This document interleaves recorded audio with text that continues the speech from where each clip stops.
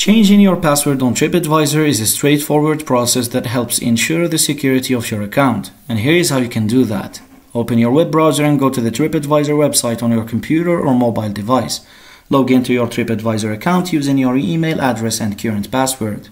Once logged in, locate the account settings or profile section, and this is typically accessible from the main menu or your account drop-down. Within the account settings, look for the section related to security.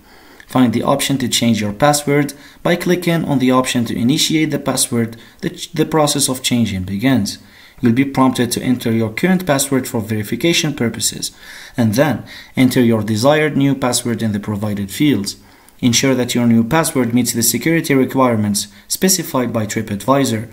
After entering your new password, review it for accuracy and then save your changes. Once your password changed successfully, you may receive a confirmation message. Take note of this confirmation for your records, and by following these simple steps, you can easily change your password on TripAdvisor, enhancing the security of your account and protecting your personal information. Safe travels, thanks for watching, and don't forget to subscribe.